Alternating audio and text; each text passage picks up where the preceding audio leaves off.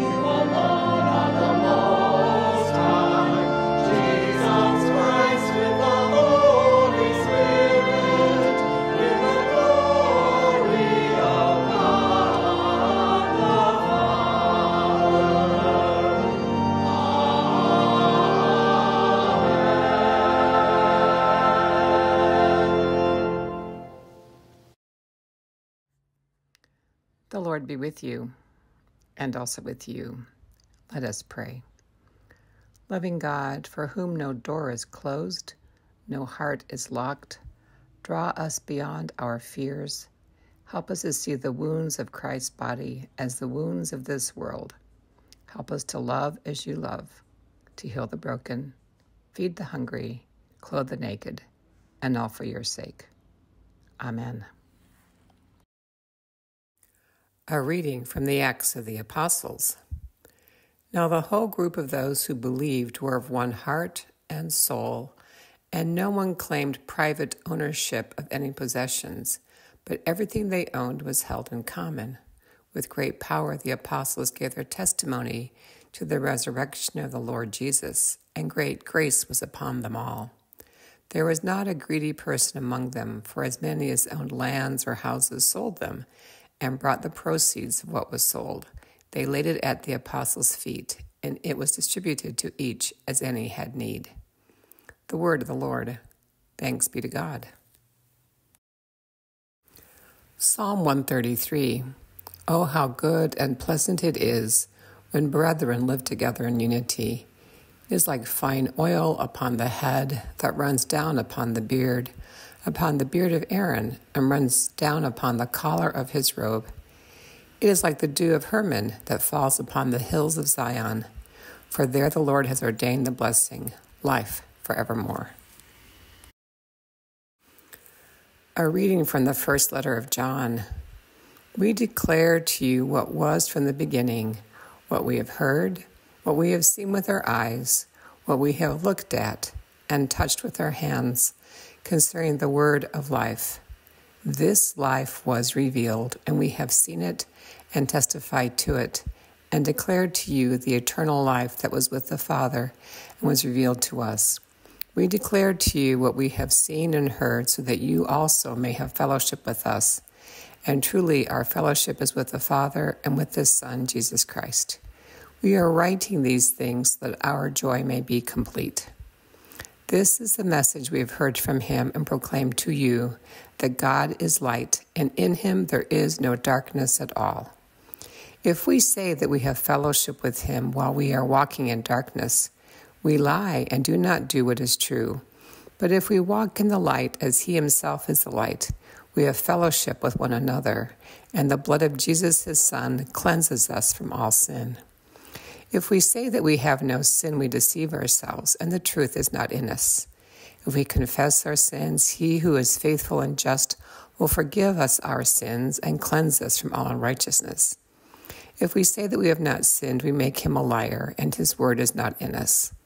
My little children, I am writing these things to you so that you may not sin. But if anyone does sin, we have an advocate with the Father, Jesus Christ the righteous, and he is the atoning sacrifice for our sins, not for ours only, but also for the sins of the whole world. The word of the Lord. Thanks be to God.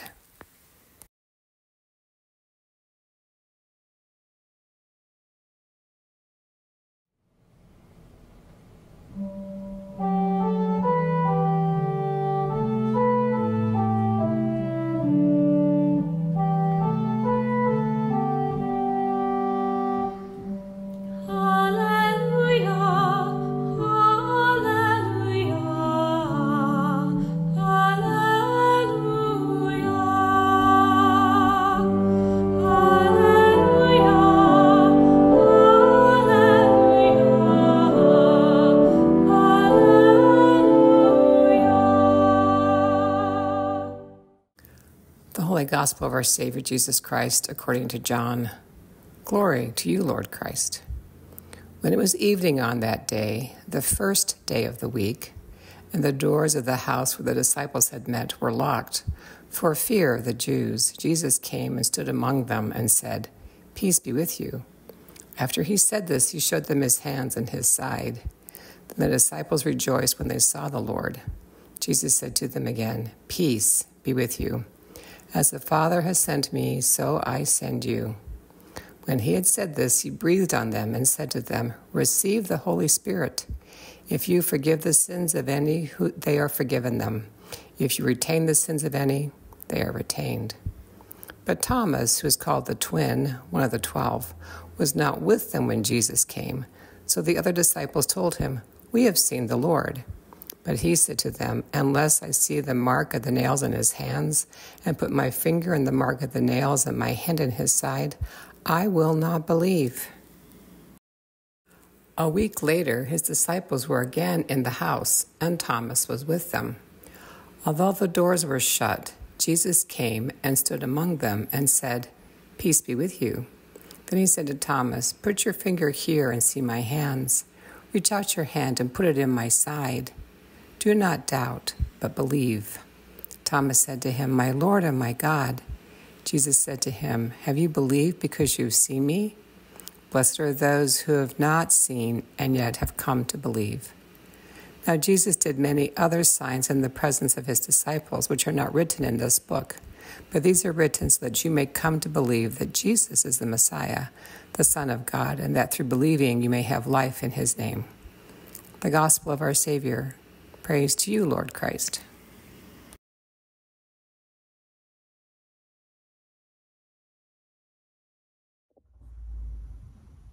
I tend to be an early riser.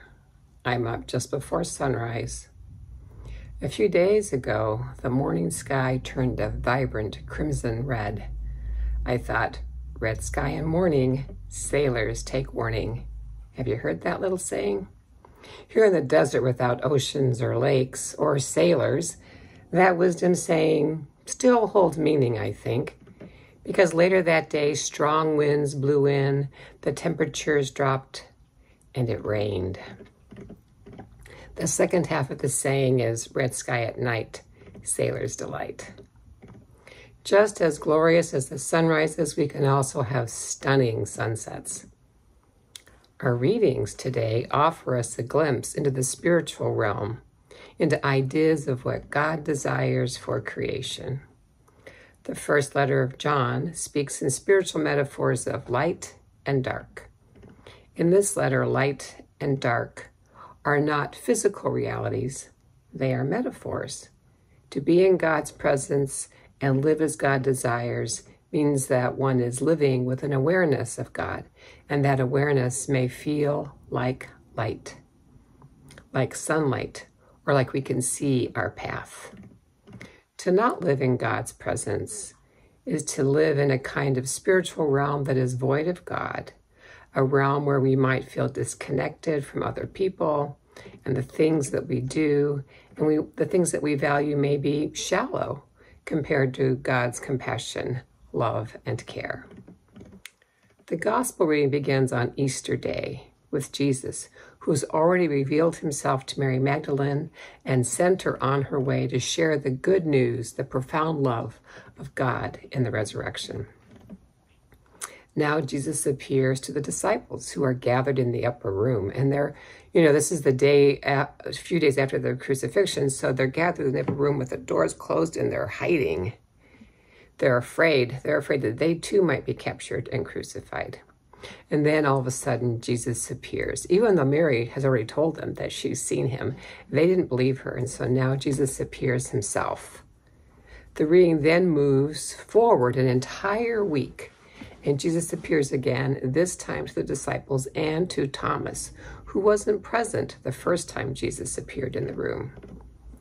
What is really compelling in this reading is that Jesus cares enough to come back, so that Thomas can see physical signs and touch physical signs of the resurrection himself. A sign of our growth and maturity as human beings, particularly when it comes to faith and a relationship with God, is our capacity to wonder, to ask questions, and to not be afraid of doubting. Doubting is the condition for wondering, for exploring, and for being open to something new. That's how we begin to move from the spiritual abyss to the spiritual realm of love and compassion. We begin by doubting. We doubt our current state of being and begin to wonder if there is something more. So Jesus shows up when we are in that state of doubting and wondering and points us along the path of God's love. Maybe you think, like I often do, that God has never shown up in my life or in your life because you haven't had an event as literal and remarkable as Jesus appearing to Mary Magdalene or the disciples.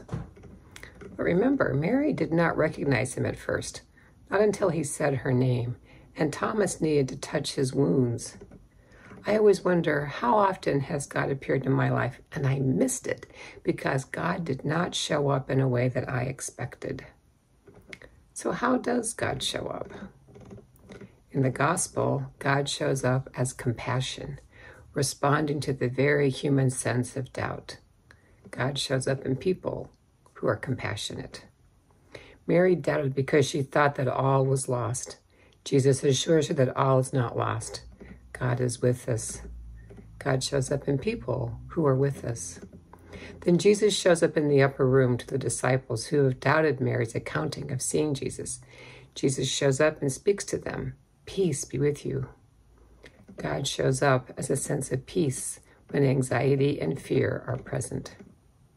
Then Jesus shows up to Thomas, who needs to see and touch signs before he believes. God shows up with signs of wonders, often through our own open wounds. In our woundedness, we're sometimes more able to see the signs of God's presence. In this gospel, Jesus wonders about people who will come to believe without needing signs and wonders. People who believe in the mystery of the resurrection without seeing any sign that it is so. What does resurrection look like to you? How do you experience God's love in your life and in the world? And then we have the reading from the Acts of the Apostles, which shows us a glimpse into what life looks like when people believe that God's love is real, that God's love is here and with us now. Mary Magdalene, the other woman, the apostles, the disciples, they didn't stay stunned or locked in the upper room. After a time to process what they had experienced, they went out into the world and shared the love of God. The love of God was so profound that it changed the world and still influences it today. We are at a juncture in Christianity, a time when something new is being revealed to us. Or maybe we're just beginning to have the capacity to see God in a new way. Regardless, the force of creative energy that God is revealing is one that focuses on who we are and how we are living examples of God's love in the world. Who are we as individuals? Who am I? Who are you? And who are we as a congregation?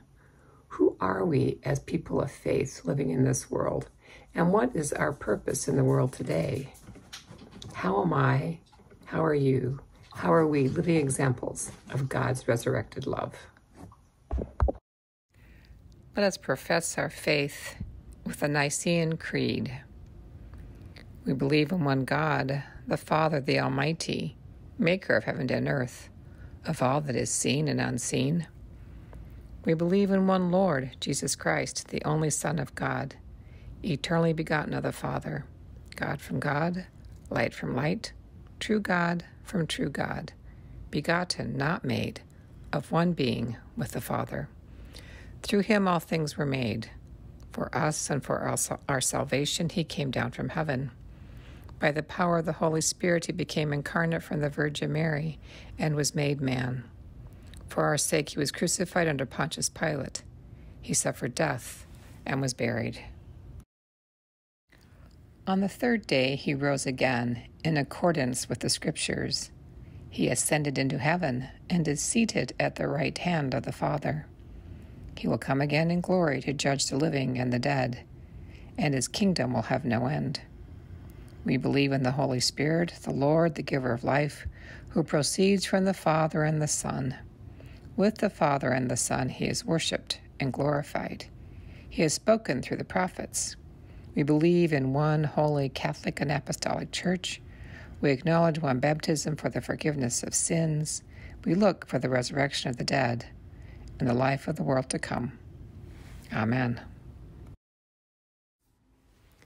Filled with joy on this royal feast of feasts, let us offer prayers to God, who leads the people through the Red Sea waters. For the holy churches of God, Jennifer, our bishop, all bishops, priests, and deacons, for this holy gathering, and for all the holy people of God. For the world and its leaders, our nation and its people, glory and praise to you, O living God. For those in need, the suffering and the oppressed, travelers and prisoners, the dying and the dead. For ourselves, our families, and those we love. That our Savior working in us may heal this broken world. Glory and praise to you, O living God. That with Christ we may overcome evil, restoring justice and compassion. That Christ may fill us with the joy and happiness of his holy resurrection. That we may enter the chamber of the divine wedding feast and rejoice without limit with angels and saints. Glory and praise to you, O living God. Remembering Mary, your faithful disciple who birthed love into the world, remembering all the saints, let us offer ourselves and one another to the living God through Christ. To you, O Lord. Blessed are you, O Lord our God, for the gift of new life in your Son, Jesus Christ. Hear the prayers we offer this holy day, and grant that we who have received new life in baptism may live forever in the joy of the resurrection, through Jesus Christ our Lord. Amen. The peace of the Lord be always with you, and also with you. Let us pray. In union, O God, with your faithful people at every altar of your church, where the Holy Eucharist is now being celebrated, we desire to offer to you praise and thanksgiving. Since we cannot receive you today in the sacrament of your body and blood, we beseech you to come spiritually into our hearts. Cleanse and strengthen us with your grace, Lord Jesus, and let us never be separated from you. May we live in you, and you in us, in this life and in the life to come. Amen. As our Savior Christ has taught us, we now pray. Our Father in heaven, hallowed be your name. Your kingdom come, your will be done, on earth as in heaven. Give us today our daily bread. Forgive us our sins as we forgive those who sin against us. Save us from the time of trial and deliver us from evil. For the kingdom, the power, and the glory are yours, now and forever. Amen. May you be a new creation, Christ for those to whom Christ shall send you, and the blessing of God our Creator, Redeemer, and Giver of life be with you always. Amen.